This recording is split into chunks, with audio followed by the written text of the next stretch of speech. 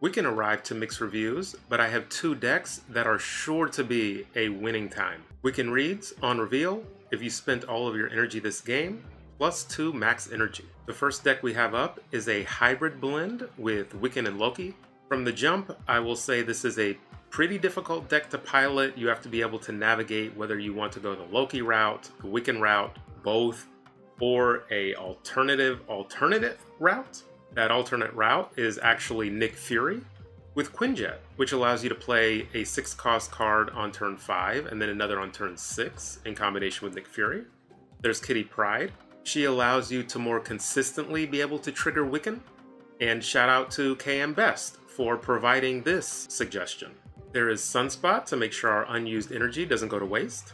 And there is Nico, who really her draw 2 spell allows you to draw into Wiccan, assuming you can play her at the right time with that spell. If you don't have Nico, my suggestion is to use Maria Hill.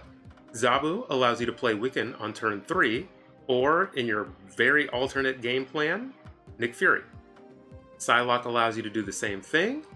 In addition, if you play Psylocke on turn 4, you now have 6 energy on turn 5, and you can play 6-cost cards on turn 5, and then again on 6.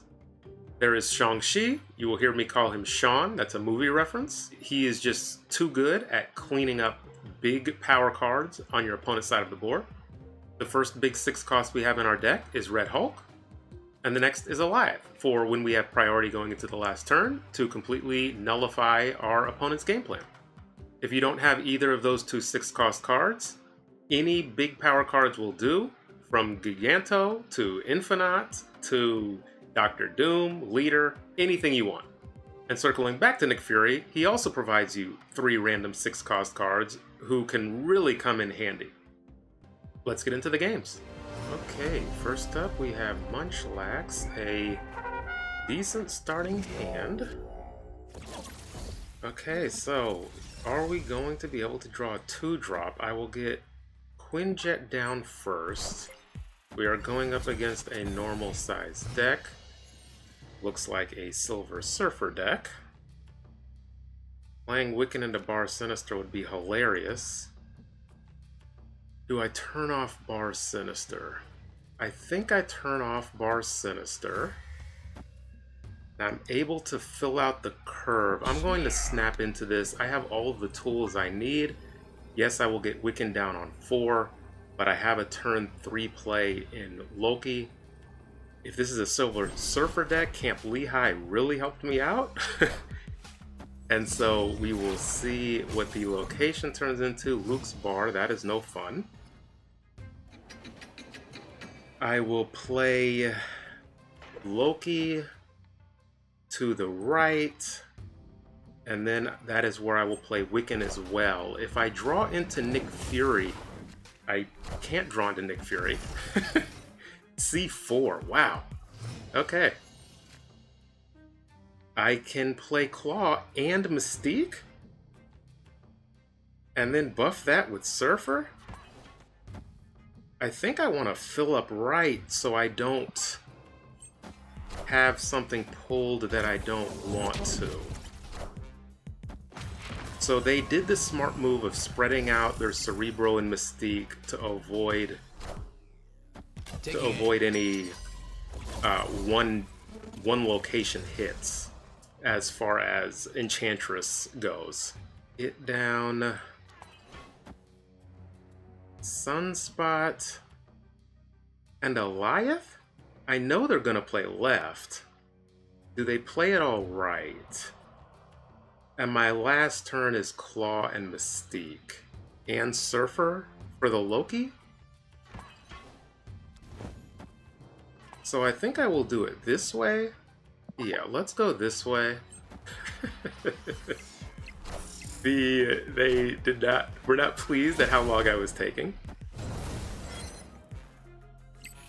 Okay, let's see what pull they get. Not the Claw they were looking for. Not turn a touch too late. So I think I just do Claw, Mystique, And Surfer adds more points than just soaking on Sunspot. Play out Surfer, and that also buffs Mystique, but that's not going to be enough to win left in all likelihood. And let's see how this plays out. Okay, and then Havoc. But that shouldn't be enough with the Soak, and we got the Claw and Mystique, a fantastic first game win. Can I math? I think I can math. They get 8, and that won't be enough. Oh. Close, but no cigar. Spreading out the Mystique and the Cerebro means they couldn't just tank a lane, which worked to their benefit. Well, actually, if they had played Cerebro left and went hard for right. But with the Loki play, with the extra energy, you got to see Sunspot Soak, you got to see Wiccan and Loki in action together and how that can work. And this was a very straightforward game plan. We drew everything we needed, and now let's get to the games where we draw nothing we needed. Okay, next up we have Silent Wolf. Castle Blackstone. For an early Loki, this is a Thanos deck, so they have a lot of good cards. Let me see if I can't get the Castle Blackstone bonus. Okay. No Castle Blackstone bonus for anyone. We get more one-cost cards in our hand. The Nico Destroy is nice in that I can draw into Wiccan potentially. So I will destroy the Sunspot or the Kitty. It depends what I draw into. We will destroy the Sunspot. I don't know what I'm going to draw into. And rather than go with Hope, we'll play what we have in our hand, which is the Loki game plan. Baxter building. Okay, this is why we don't play into Hope. I will get down the Loki. I have Alioth in hand, so I'd like to gain priority. So I will get the Loki down right. The Mockingbird is nice. Get down a Vibranium and just a Psylocke. Psylocke and Mockingbird. I'll get Psylocke down here because I need to think about my next two plays, 5 and 6, so it's going to be a Mockingbird and something else. And I also want to try and hedge my game plan, so if it does flip, I can win other lanes, but that may not be possible. But also, they have a lot of tiny cards, so it also might actually be possible. But that would also require me pivoting now. I could also steal with Rogue. Do I pivot? I will play down the Mockingbird, get the Kitty. Yeah, I'm not sold on how this game is playing out. I'm kind of committing right. All systems go. So do they have a large enough card? I do have priority. But they also could just play a large card middle. And that would do it. So the somewhat weird play would be to slam the Alioth middle. But that is super risky. Nobody has snapped. Part of me was thinking to grab the Cairo with Rogue. That may have been the better option. And then on the last turn I could Sean. Or leaving that ability open for me. But I didn't. and I cannot destroy any of their cards, so we will retreat. Escaped. Next up, we have Nevernam, and boy, was that the God draw or was that the God draw? But that is okay. I'm actually going to play into the unknown, and they have a big card deck with Scar. They have Thanos, so we are going to take a lot of their big cards with Loki. So we're still situated. Boy, this game just is hating me. We're still gonna play into the unknown. The best draw here is probably Quinjet, and then I can play both Quinjet and Loki. They snapped, probably because I'm losing Sunspot into Murder World. But the fact that we have Loki is fantastic, and we also have a last turn Alioth, which is great as well. So we will just get our Loki down right because of the Stark Tower, and we will just try to overpower them right, and then potentially play the Alioth to clean up what we need to later. They have Marvel Boy, but they don't have any one-cost cards in their deck that they brought in because Thanos adds the stones. So Marvel Boy is probably a dead draw. I will play out the Nick Fury for stats. Next turn, I will play out the Marvel Boy. And something else. I could YOLO a... Oh, I don't have the extra energy. YOLO the Galactus. Middle. Okay, they changed this to Throne Room. Okay. Let's see. Next turn... Scar is nice, and that is discounted thanks to the Fury.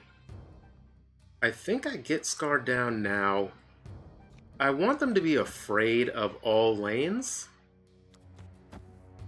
So I will load up left and see what they play there. I may go middle. So they have to be concerned with left. If I play Chimera, that forces them to play left. And then a simple Jeff middle. They have 7 energy. They haven't drawn their stones, really. So what could I lose to? I have priority. If they play one big card right, they can take it. And Chimera adds 7 points, 1. I'm up by 1 left. Do they abandon middle? I'm doing the content play. I'm doing the content play. Let's do it. Let's do it. For the content. Everybody loves a good Galactus. Let's see if this is a single stone or if they went big. The reveal is...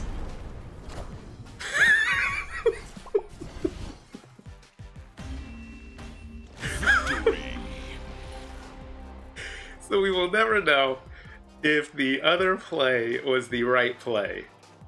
But this is the power of Nick Fury. I called him the alternate win con in the deck, and he came through in spades. I did kind of read what their potential options were. You heard me talking through it.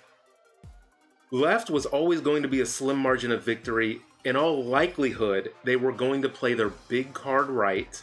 Again, because that just completely wins, solos that lane. Because Nick Fury drops back down to 6, and their Cull, or whatever it was, Red Hulk, just is enormous, and so they easily win that lane. My original play would have won as well, because they didn't play any cards left, which means I would have won left by 1, and then the would have won middle by 2. So it would have been a slim margin of victory, but we had to go for the content play. For the record, my original play would have won. This actually was a more safe game to play out than I was initially thinking. I think I was able to effectively show some of the different play lines with this deck. Again, it's pretty hard to pilot, so just keep that in mind. Wiccan is not a must unlock card, but if this is the type of deck that you like, then Wiccan does have a pretty natural home here. And this is kind of a fun deck to use. It will keep you mentally stimulated if that's something you look for in a deck, because in my experience, it's pretty difficult to pilot. I haven't played much with him, and I still need a lot more time with this deck to effectively pilot it, to effectively know when to snap and retreat. During my testing, it was just littered with all kinds of bad misplays just because I needed to get my head wrapped around Loki, who I haven't played much of. I needed to get my head wrapped around Wiccan and the deck composition and what that looks like, what this hybrid mashup is, and how I can forge a third win con with Nick Fury. I also would like to thank all of the members of the channel. Whether you watch to the very end or decide to become a member, I appreciate it all, and thank you for all of the support you've shown me in the comments, with the likes, with the views. I appreciate it all. If you're watching this video on the day it was released, the second Wiccan deck will be in a separate video, and if you are watching this after it's been released, go and check out that video now for a different take on a Wiccan deck.